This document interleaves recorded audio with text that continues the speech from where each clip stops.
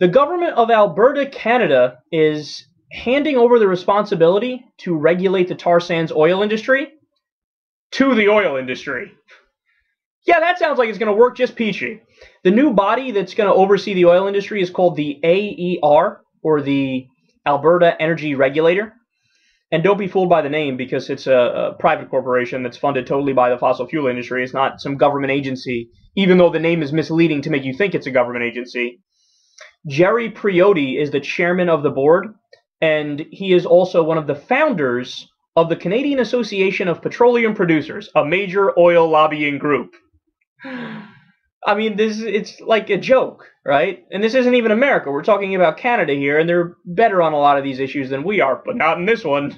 They're going to have the oil industry regulate themselves. And they're putting on this facade like it's not the oil industry regulating itself, because they put some Orwellian name to the group that's funded by the oil industry. So this change couldn't have come at a worse time either, because one study found levels of pollution downwind of the oil and tar sands rich industrial heartland to rival the levels found in the world's most polluted cities. So wherever they're doing this kind of work, downwind from it, totally polluted. And the pollution is also tied to, according to one study, increased incidence of blood cancers in men that live in that area. Yeah, what a great time to have the oil industry regulate themselves when we find out that they might be causing cancer in people. Yeah, it would appear that you need an independent third party, say the government, to be a watchdog of these groups and to make sure they coincide with safety regulations.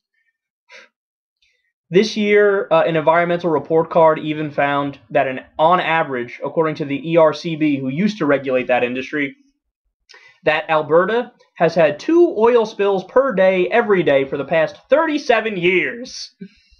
So you want to talk about a messy industry, an industry that is known for its pollution. Talk about the tar sands oil industry in Alberta, Canada, and this is the worst step they could have possibly done, which is make it so that there's no more oversight. Do whatever you want, and of course they're only going to be focused on profit, so they might do some shoddy pipe work, then there'll be even more oil spills, and the environment will get even dirtier, and more people will get cancer, and more pollution will go in the air, and we'll all sit there and not change anything, because money has so corrupted not only politics in America, but apparently politics in Canada, that we'd rather die than fix the substantive underlying issue, which is corruption.